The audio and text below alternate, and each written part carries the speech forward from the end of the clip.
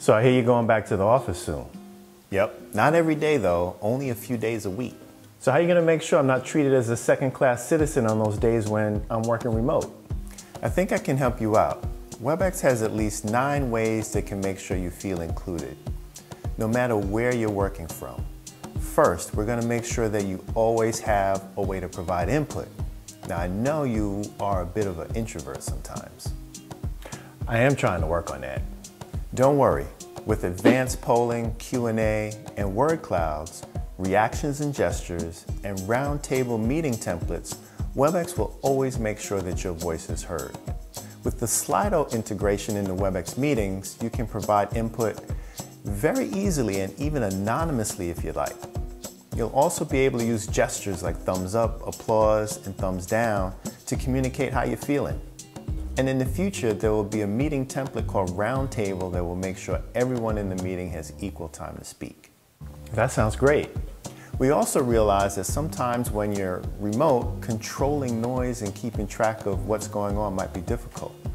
I know you like to work in strange places. True. So Webex got you covered here as well. Noise reduction, closed captioning, and meeting transcription, along with language translation. I know that sometimes you may not want to speak up because of background noise. Now you won't have to worry about that with noise reduction turned on. We can also reinforce what is being said in a meeting with closed captioning and live transcription. And if English happens to be your second language, we can translate from English to over 100 other languages in real time. Wow, that's fantastic. Anything else? There's just a few more. Now there's a term I've coined called visual equity. We want to make sure everyone can see on equal terms, no matter where you're working from. We can achieve this visual equity by leveraging visual backgrounds, immersive share, and focus framing.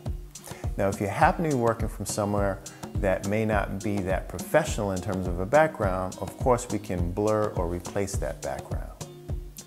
Now, if you're presenting from home and want to make sure people who are in the office can see you as well as the content, we have immersive share. And finally, if you're working from home and want to be able to see everyone in the conference room in a grid view in Webex, that capability was announced at Cisco Live and it's called Focus Framing. So you'll feel connected with everyone in the conference room. So, are you feeling better about me going back to the office and you staying at home? I sure am. I think we'll be able to manage this hybrid work thing with the help of Webex. Looks like we'll have the best of both worlds. Thanks, Webex.